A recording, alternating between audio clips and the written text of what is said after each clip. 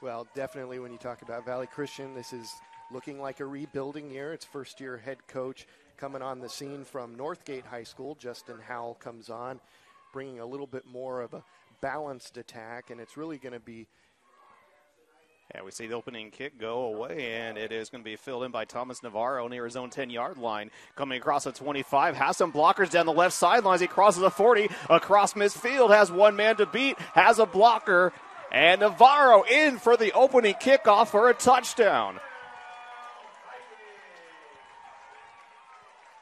Well, how about Thomas Navarro on the opening kickoff before we could even set the table on this matchup, goes the distance on a huge run back and an explosive way to start this game this evening.